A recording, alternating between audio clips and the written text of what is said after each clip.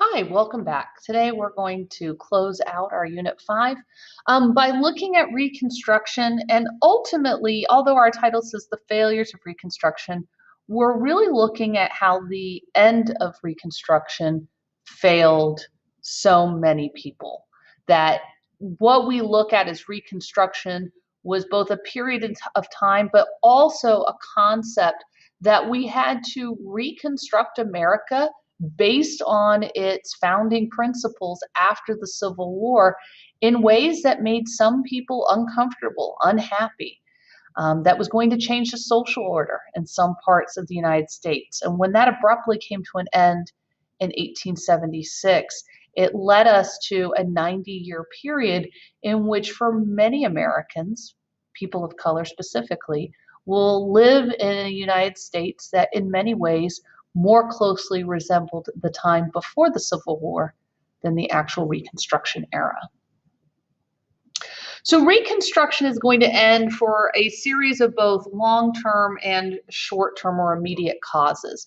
But it's important to understand that in those long-term causes, throughout the period of radical Reconstruction, we are seeing a white population of the South working to reassert its power and authority, which it has lost in losing the Civil War and also in this military occupation of the former Confederacy. So step by step, it's going to reclaim power. And it's going to do that at the national level in Congress through the Redeemers. And the Redeemers were Democrats from the South who had been part of the political aristocracy and the economic aristocracy before the Civil War. Many of them were active in the secession movement. And by 1872, 1874, they're going to start winning seats in Congress. Ultimately, once Reconstruction ends, they will go back to control the governments of the states that they had once controlled before the Civil War. But they come to power because there is no longer a national government looking to protect voting rights for African Americans. We see more and more voter intimidation and laws being created that limit African American participation in the franchise. And then we also see that there will be an active effort to make sure that African Americans, even where they do have the power to vote, they're afraid to utilize it.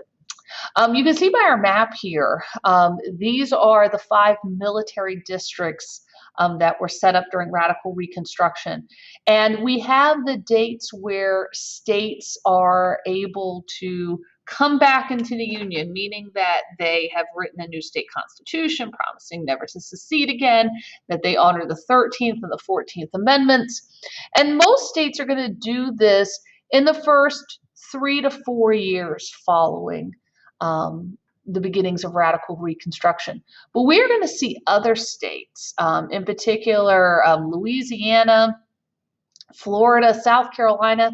This process is going to happen very late. It's actually going to happen in the aftermath of the election of 1876. There's going to be a great deal of scandal during the Republican presidential administration of Ulysses S. Grant. If you remember, he was the great hero of the Civil War. And in 1868, he's encouraged to seek political office and run for the presidency.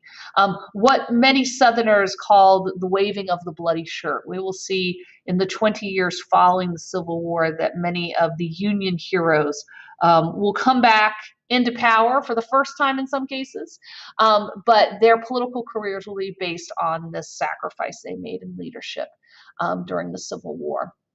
But the corruption of the Grant administration in 3 areas, the whiskey ring, the gold ring, and something called the credit mobile scandal, will get conflated with Reconstruction itself. And the historical narrative that will follow Reconstruction is that all of Reconstruction in its time period was corrupt because of these scandals.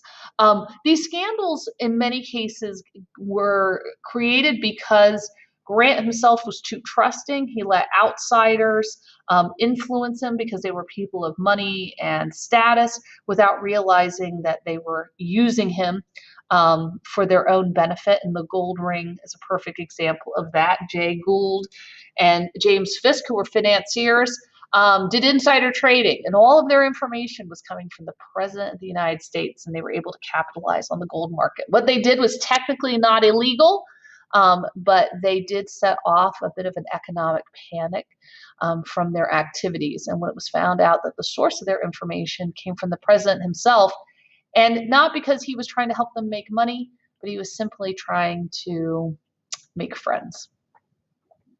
The whiskey ring and credit mobile were both examples of where patronage had gone awry.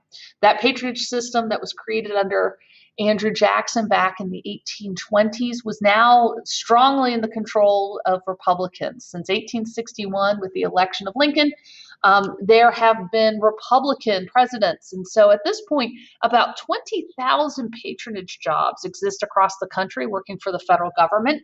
And many of them involved activities like collecting taxes, excise taxes on things like whiskey. And it was very easy for unscrupulous people to be responsible for collecting excise tax, auditing a distillery, and lying about the amount of product made. If you reduced the amount of taxes by half and took a little personal bonus for your magic math, that was a way that the distillery paid less taxes. You personally benefited, but who lost out? Well, the people and certainly the government, because less revenue was coming in. The credit mobile scandal, similar idea, in that you had patronage people who were responsible for auditing this company, Credit Mobile, that was created essentially as a shell corporation to manage the finances of the three companies that were part of the Transcontinental Railroad.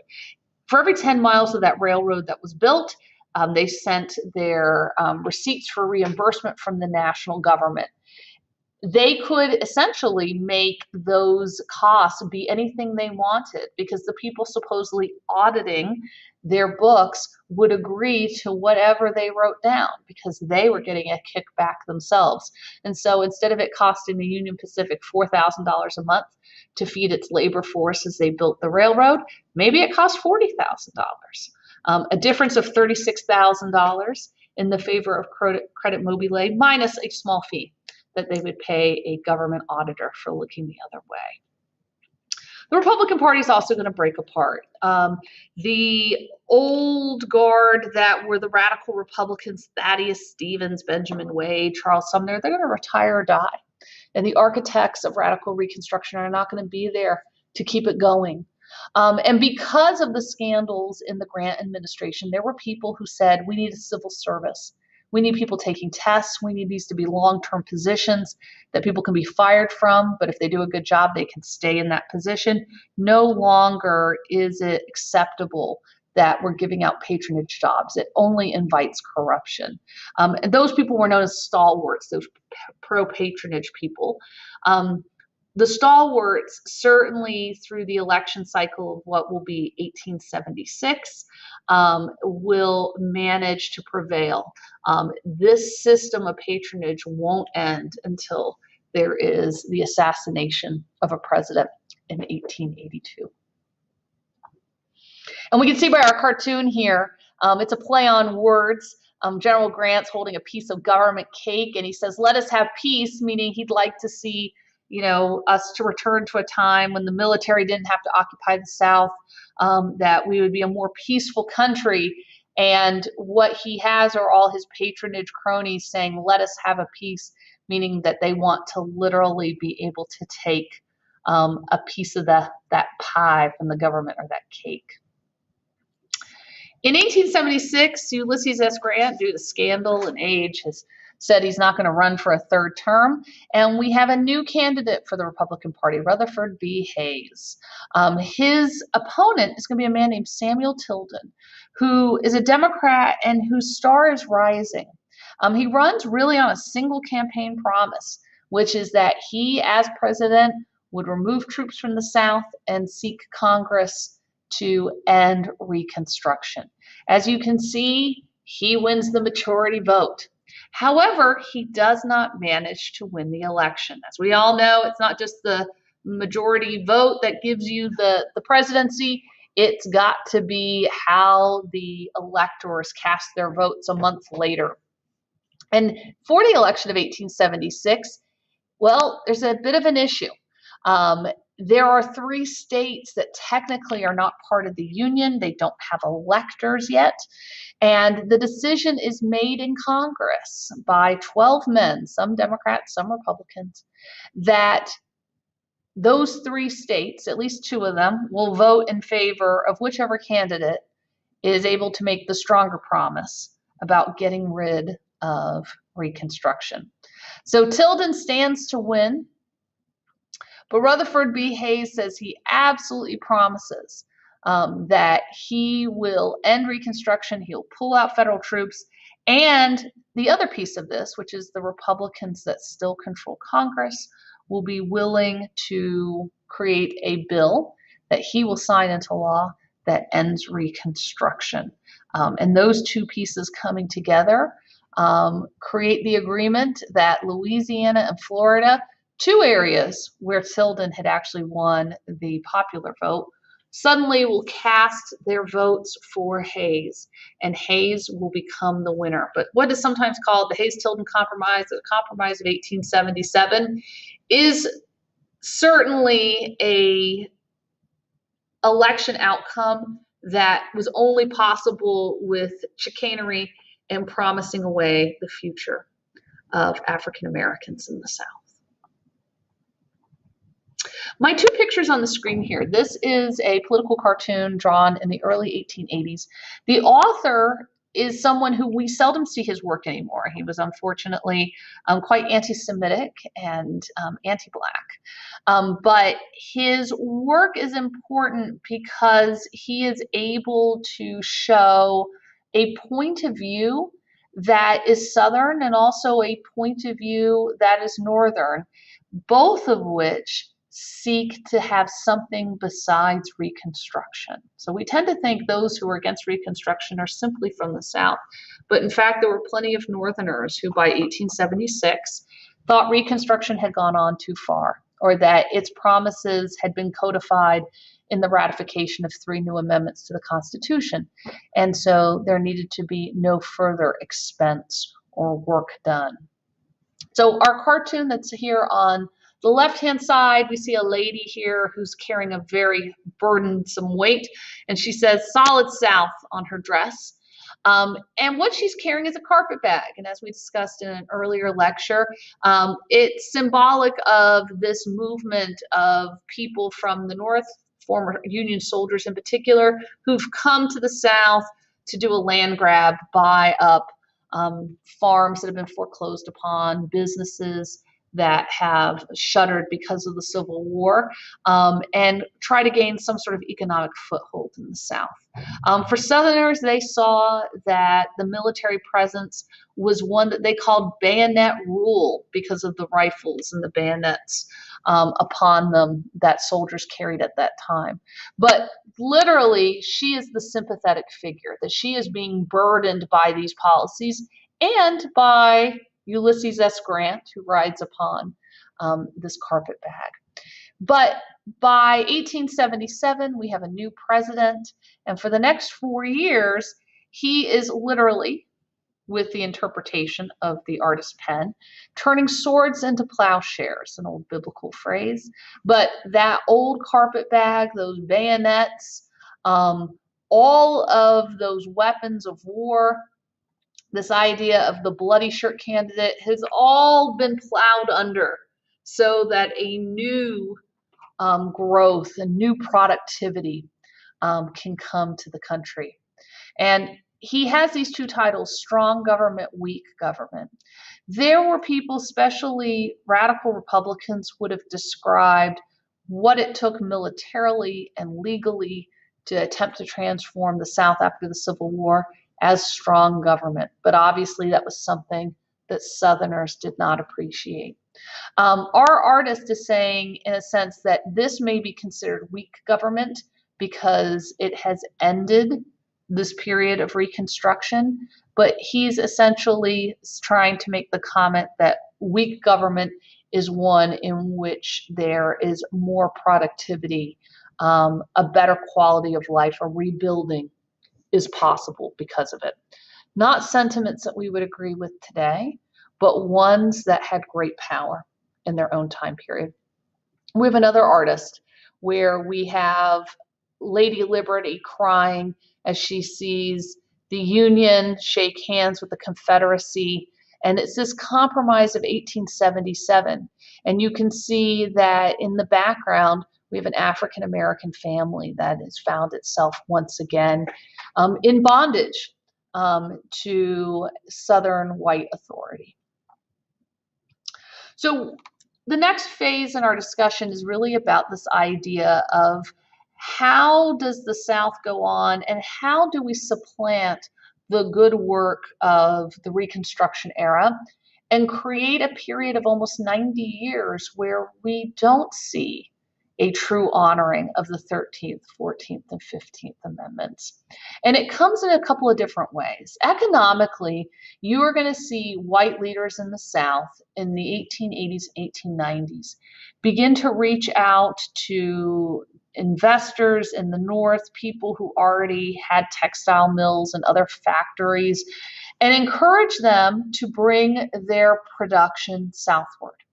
At a time where unions are beginning to gain power in the northern factory system, when you see greater and greater numbers of immigrants, people like Henry Grady, who was a publisher of the Atlanta Constitution Journal, is going to reach out and say, come to the South. We have an Anglo-Saxon, a white population that'll work probably for less money than what you're paying white workers in the North. You're not going to have to deal with unions. And you're going to be able to, especially textile mills and steel mills, the raw materials are right outside your door. Instead of waiting, weeks to have cotton shipped 600 miles north, or iron ore from Alabama shipped 700, 800 miles north, you now can have this in a matter of hours or days. So from Charlotte, North Carolina to what is Burlington today, so across that Piedmont region, in the Marietta and Atlanta, Georgia area, in the Birmingham, Alabama area, you are going to see lots of factories be built. And these factories are for white labor. You now are going to have a white working class that works in factories. You'll have a white managerial class that runs these facilities, while African Americans are going to do menial work, cleaning, cooking, sharecropping. And so you will see again a work system based on race, much like you saw before the Civil War. So Henry Grady, as you can see from his words on the screen, was not seeking to help all of the population of the South, but he was seeking to help improve whites and their working circumstances in that time period. But it was all called the New South. And if we're talking about the New South, we're talking about a departure from the Old South in such a way that we don't even have to think about the way things used to be. We're focused on the future. And some other pictures to make it clear that the labor force is going to be divided by race, as we can see our factory in the rear, and we can see our sharecroppers who are working in the field not far away. You can also see from our map here, just in North Carolina alone, we're going to have some counties where the vast majority of African Americans are going to be bound to the land once again, and a white landowner through sharecropping and whatever lien is held against their crop annually. That's not to say that all African Americans had that fate in the South. There will be about 40,000 African Americans who will leave between 1878 and 1880. They are known as the exodusters. 40,000 is a relatively small number when you consider the nearly 4 million African Americans living in the former 11 states of the Confederacy. But it's also a large number when you consider that there were lots of people who were already by 1878 bound by contract, by debt to white landowners. So these 40,000 people are those who were able to leave. They may have been able to raise some capital to help them make their migration to Kansas, Oklahoma, Colorado, to places where the land was free or virtually free. In some cases, you just had to work it for 5 years for it to become yours. Cities like Tulsa, Oklahoma will come out of this exodus or movement. It's the brainchild of a man named Henry Adams, who was from Louisiana, former slave, but became very astute, well-educated by his own means, and saw a kind of a grassroots method to try to help African Americans get out of the South. He saw the Compromise of 1877 in a very damning light. He believed that the future for African Americans in the South was not a future. It would be a return to the ways of the old days before the Civil War. And certainly could see this through the black codes that had already come into being, terrorist groups like the KKK, the White League. And so his goal was to help as many people of color go west of the Mississippi River and to try to create a new place and remove themselves from that white oppressive authority. We're also going to see the cultural narrative historically about how we present the Civil War and Reconstruction begin to change starting in the 1880s. What becomes known as the lost cause myth. And so it's not about secessionism, it's not about slavery, but the war itself becomes attributable to white people in the South believing that their way of life was threatened by individuals like Abraham Lincoln, by the Republican Party, that the South was invaded. And to a certain extent, you could spin that very easily when you think about the vast majority of battles were fought in the states of the Confederacy. And that it was just a lost cause. And we take out, we sanitize, we don't have this issue of slavery when we speak about it as a lost cause. The South was merely, people died for what they believed was their way of life, not that you had a war because you had an oppressed group of people. You will see organizations like the Daughters of the Confederacy come into being. And part of that is if you were a person who had served in any part of the Confederate Army, there was no pension for you. There was no national monuments for you. And so the Daughters of the Confederacy was an organization that sought to honor those dead, and began to fundraise significantly to build monuments. And we'll see a whole monuments movement that begins in the late 1880s, and it kind of begins to peter out as we get into the Great Depression of the early 1930s. But the monuments to those heroes of the Confederacy, people like Robert E. Lee, they're built quite some time after Reconstruction. And again, they become symbolic, and they become another form of storytelling. We will also see that in the cultural consciousness in terms of entertainment, what will be the film in 1915 called Birth of a Nation had an earlier history as a book called The Klansman, and a popular play that traveled all over the country. But it is a story in which Reconstruction is presented as a time in which white Southerners were terrorized by African Americans who were out of control, by a Union Army that sought to oppress them.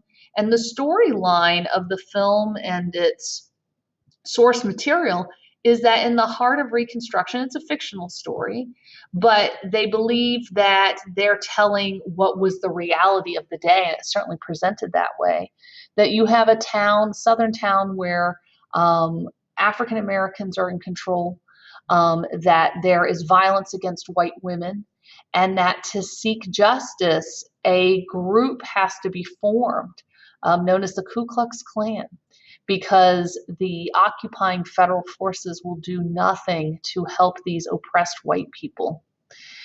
And that may seem crazy that that had entertainment value, that it had any credence, but often we see that what are the products of entertainment become part of the cultural narrative, and sometimes assert themselves as truth whether they are or not. State flags that begin to incorporate the stars and bars. So this is Mississippi's flag from 1894, and yes, it is the flag they flew until a few months ago.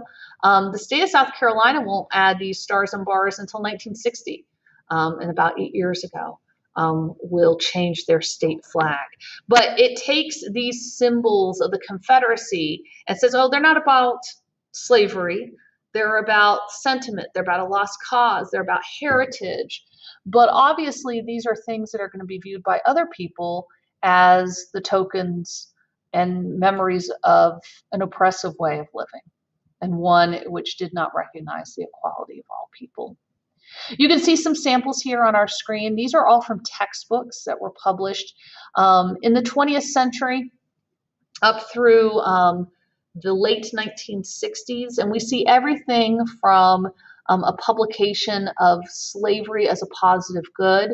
We see that the legislatures that were created during the period of Reconstruction labeled as corrupt. You can even see words like carpetbagger and scalawag being used. And these, again, are part of text that was presented to teenagers. The Confederate Army and Navy did all that they could based on the fact that they had a love for their homeland but limited resources. They fought to the best of their ability. Our last passage says that essentially the African Americans came to see themselves during Reconstruction as entitled to free land and to food, and that these were things just given to them by the Freedmen's Bureau, as though people who had had nothing and needed assistance in terms of achieving any sort of sense of quality were somehow not deserving of it. But this is how we build a cultural consciousness where generationally you will have people who, if you ask them what was the cause of the Civil War, they can tell you it's not slavery. And a generation of people who say, well, how is it not? But part of that is because of media, of educational texts. We see that there is a culture being created in which we tell a different story. And the story of the Civil War, not from the perspective of the oppressed, but from the perspective of those who started it. How this relates to today? Well, I mean, we've been talking quite a bit in the last year or two about what we name things. In many cases, we have streets and civic buildings that have the names of what were once Confederate heroes. Zebulon Vance High School. Zebulon Vance was a Confederate governor of North Carolina, was a Redeemer senator and congressman. The school that is named after him was only built in the last 40 years, and it was renamed in 2020 for Julius Chambers, who was part of the NAACP and legally helped bring about integration to schools here in North Carolina.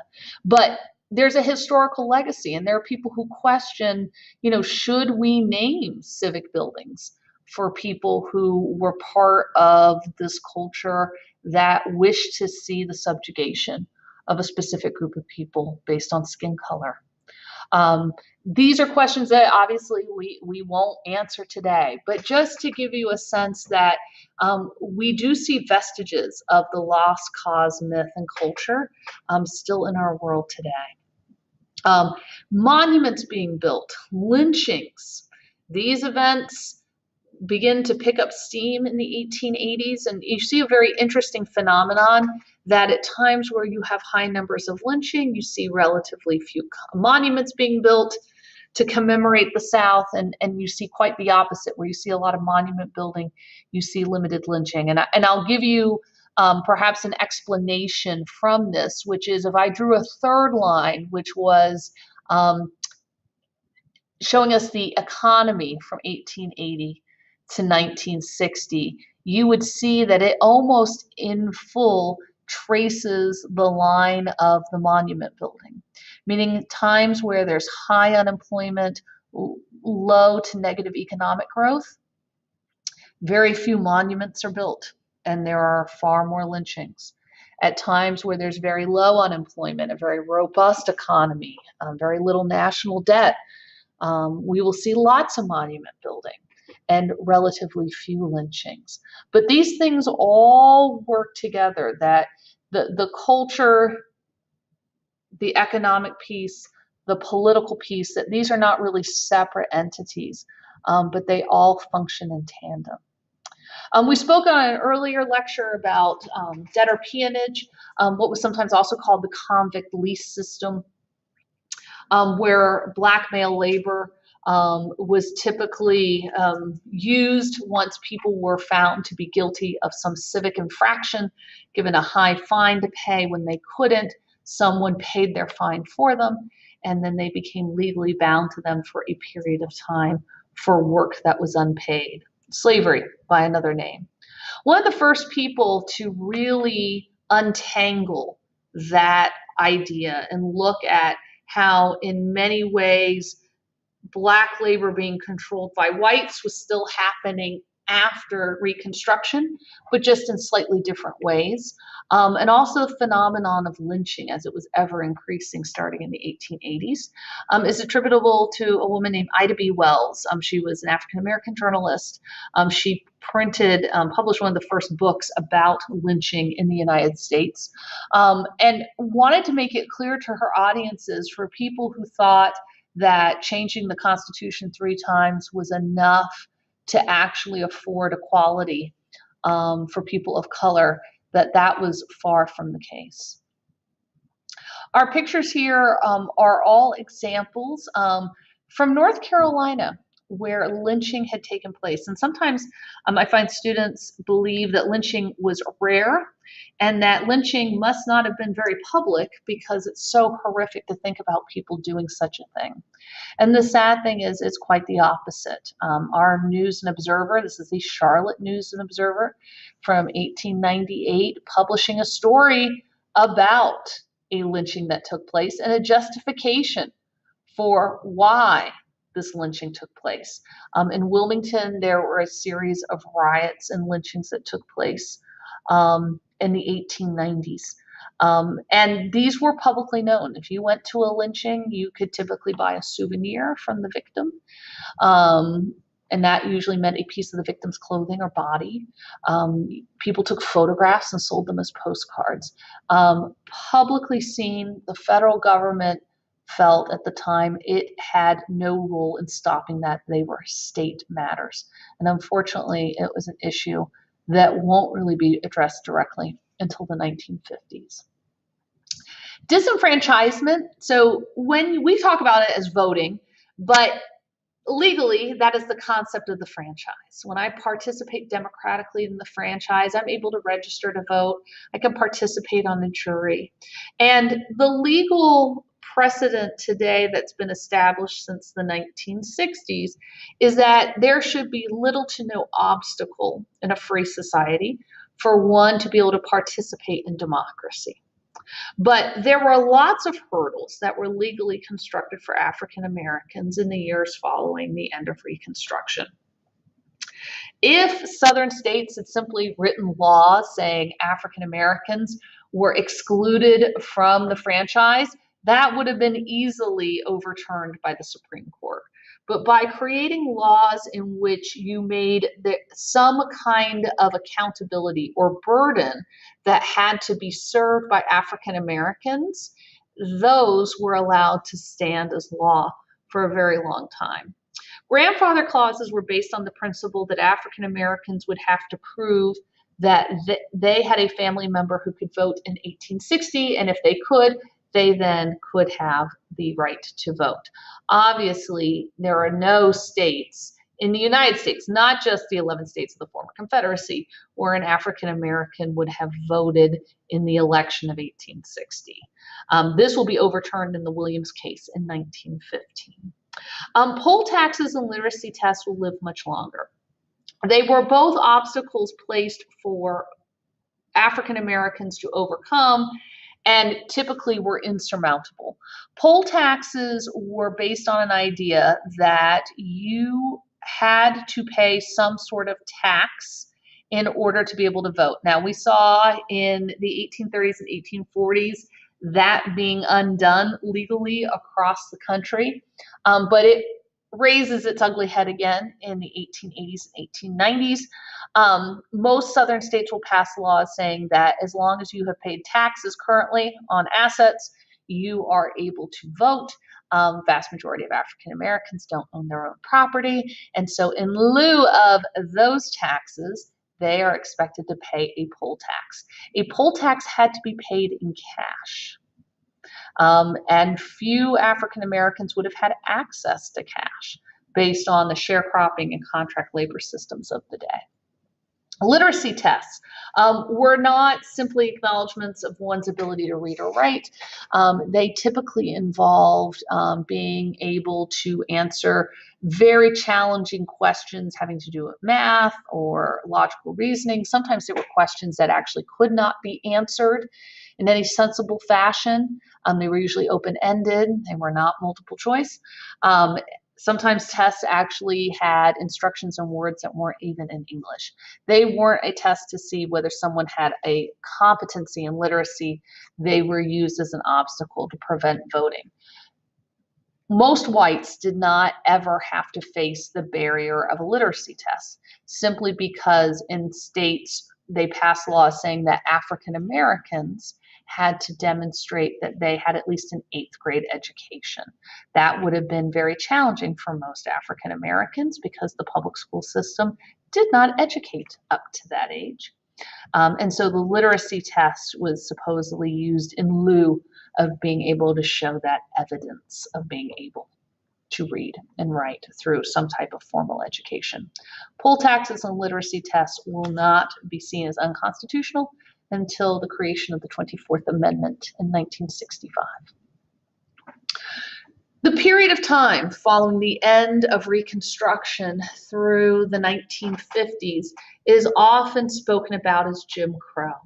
What does Jim Crow mean? Well, Jim Crow was actually a figure that was part of minstrelsism, which was a form of entertainment popular in the antebellum era primarily, in which you would have white actors who would wear blackface and pretend to be African American characters, usually in a mocking fashion.